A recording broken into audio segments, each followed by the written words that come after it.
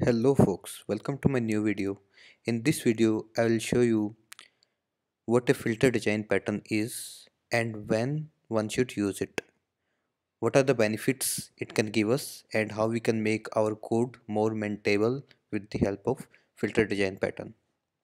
Let's understand it with a live example. So let's say you are a laptop seller, you have a lot of stock of laptops, and when a customer comes to you and asks for a laptop with certain configuration, how would you filter out the laptop and give the user the choices that these are the range of laptops from which you can select one, right? So there in this scenario there can be multiple requirements. User may ask for Mac, i7 processor, 4 GB RAM, 320 GB hard disk. So there can be multiple combination of requirements, right? So in those scenarios, how would you filter out the laptops with those requirements and give the customer the choices to choose? Now let's see how we do it. So what you'll have to do is you have to have some criterias from which you can filter out the laptops. So let's say you want to build certain criterias based on the configuration of laptops which you already have in your stock. So for that you need to create a I criteria interface which will take the laptops and apply a criteria and return the filtered laptops back. So this is what it does. So I have implemented multiple criterias like Mac, Ubuntu, i7 processor, 4 GB RAM and so on.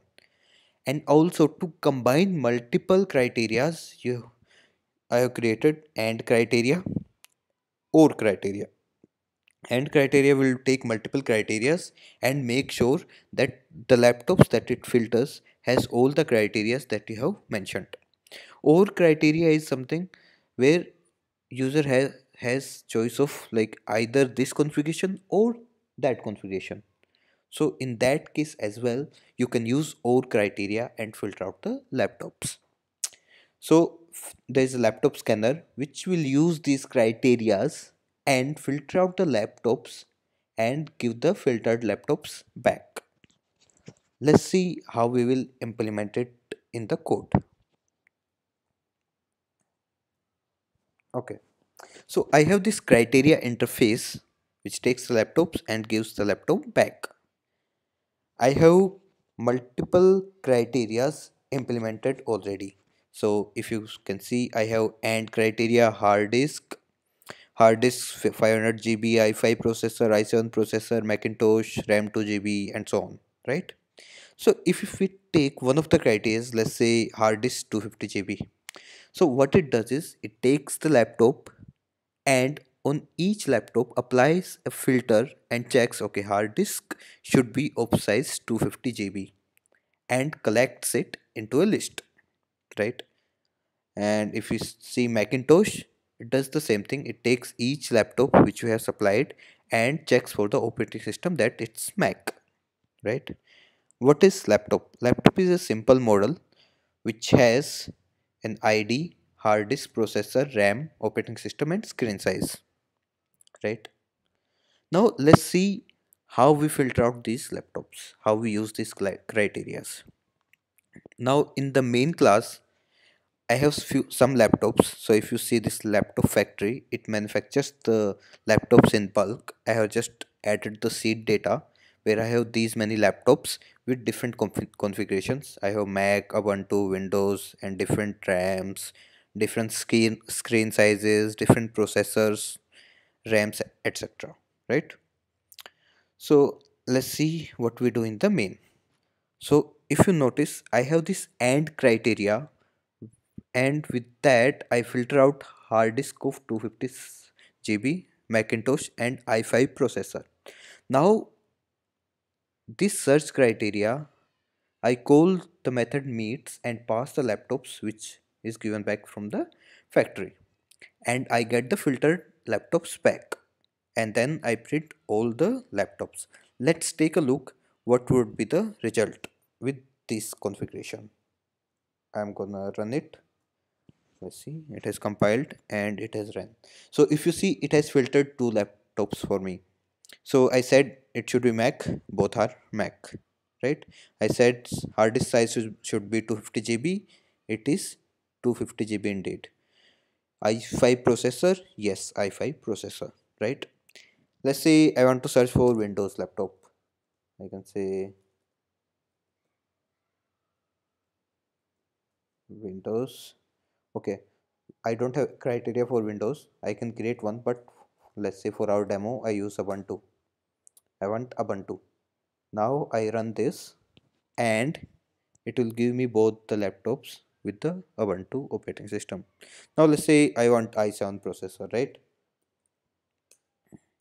So I'll add i7 processor and I want 4 GB RAM.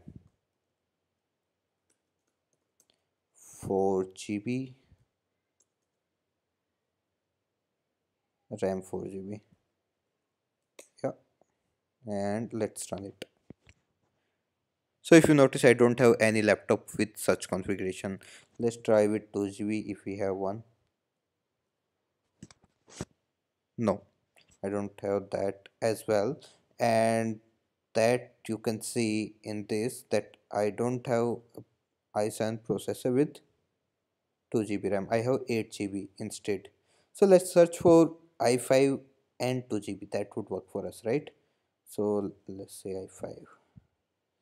Now if I search, it will give me one laptop pack that it has Ubuntu and it has 250 GB RAM hard disk and processor i5 RAM 2 GB, right? So that's how you can implement the filter criteria. I have and criteria. You can also implement the or criteria and use that to filter out your laptops. There can be multiple such situations. Let's say you have a stock of books, right? And there are multiple customers who want books with a different author, different genre like fiction or things like that, right? Adventure, fiction, whatever. So there also you can apply this filter pattern. And let's say you are building a site like Flipkart or Amazon. There you have a lot of articles or lot of products where users can search. There as well you can use this kind of design pattern. I hope you like this video. Please like, share, comment, and you can see the code which I have showed here is present in the description below. I have also mentioned my blog. You can go through that as well. Thank you very much for watching this video.